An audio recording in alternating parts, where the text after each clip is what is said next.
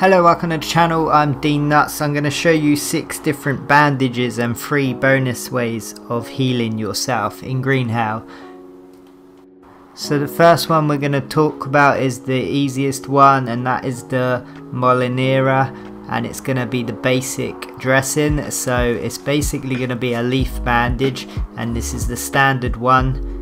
This is good for any open cuts or abrasions. It heals up your player if you have any of these issues.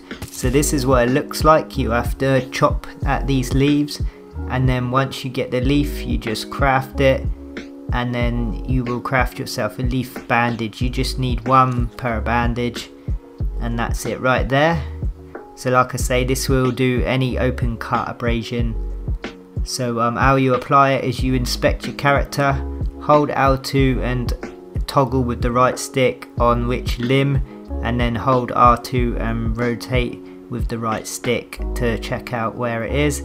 You can pick it up with square and drag it over and drop, or you can just push X to insert it on the wound. It's easier to do that, by the way.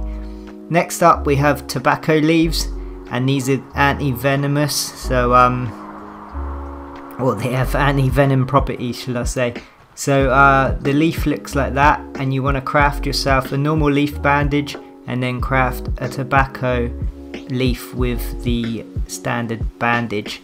And these are good for bite wounds such as snakes, so they will heal up snake bites, so they're anti-toxins, and that's what you want to do with that. So they also work well on these kind of cuts as well. So if you have an open laceration sort of gash like this, then it will work on these too. So you just hover over, you can hover over the tobacco dressing and just hit X, and it will insert it on there for you nice and easy. Doing it this way, it saves you dropping it in case you don't actually chuck it on there. You might miss, I don't know. Next up is the unknown herb, but this is a lily plant, and basically you hit the same thing, you hit the bush, give it a couple of taps on the bush, and then what you want to do is craft yourself a standard bandage, leaf bandage, and then combine it with the lily leaf, and then that will make you a lily dressing. And lily dressings are good for rashes. They are pretty good actually for snake bites and like bee stings, stuff like this, because they're like antihistamine and also anti-venom as well. So lily bandages are really good, and you get yourself some leeches and take them off. Disgusting things. But yeah, they're good for rashes like this. You can also get these kind of rashes if you run through the ant hills and they bite you. So yeah, apply it and it should be gone and no issues whatsoever. Next up then is going to be the ash dressing. 2 ways you can get ash.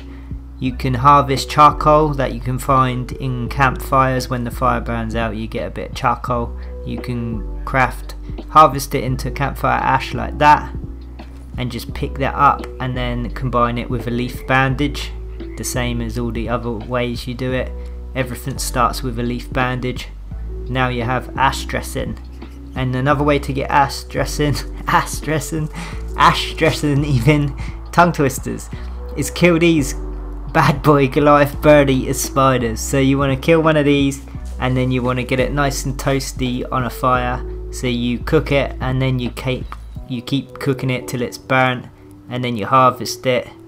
Once you've harvested it, you will get Goliath bird eater ash, and then you combine that with a leaf dressing or a leaf bandage to get the Goliath dressing. So that's another way of getting ash right there.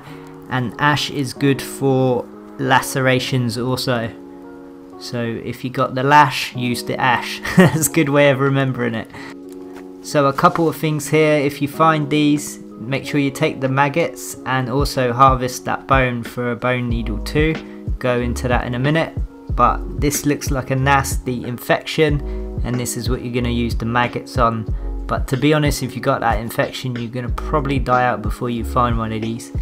But anyway, so we've covered the leaf, the tobacco, the lily, the ash, the Goliath bird eater ash, and also the maggots. And another thing is ants. Now I tried to use these but it wouldn't work, but apparently you can use ants as kind of like a stitching, and they're good for lacerations, but it didn't seem to work. But let me know in the comments if you've got ants to work for you. So that's kind of a bonus one I thought I'd throw in there. And another one, the best bandage of all, but I couldn't find it, was honey, and it's super hard for me to find. Apparently it's like a white ball in the tree, and you throw a stone at it, it falls to the floor, you harvest it, you get the honey, and then you combine the honey with a leaf bandage, leaf bandage with honey, and you get honey dressing. Now this is brilliant, and it's the best one in the game. Like I say, I delayed this video a whole day just to try and find some honey, but I couldn't find it for the life of me. So it's good because it's anti-disinfectant, it's also antihistamine and antitoxins, so it's good for any cut, sting or bite. So it's the best one in the game. I just couldn't grab it, but let me know if you have any locations of some honey, because it'd be good to get hold of some.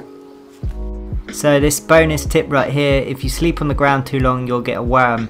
Why I told you to harvest that bone earlier is because you can remove worms with that bone. So you harvest a bone to get one of these bone needles and then insert it on the wound, which is the worm crawling under your arm. It's absolutely disgusting, but you'll take that out and then use a bandage on it. I'd probably recommend something like a leaf bandage or a tobacco bandage, just to remove any disgusting stuff within it.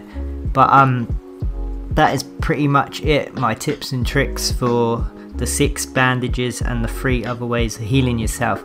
But if you have to sleep on the floor, do it in short bursts and you shouldn't get a worm. But if you do get a worm, try and find one of those boar bodies on the floor and then harvest a bone from them. You can also kill like tribe members and harvest their bones, or even that kill trap that I showed you a few seconds ago, then just use that kill trap to get a boar and then harvest the bones from that.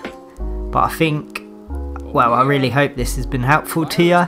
If it has, then drop a like and comment down below, it really helps the channel grow.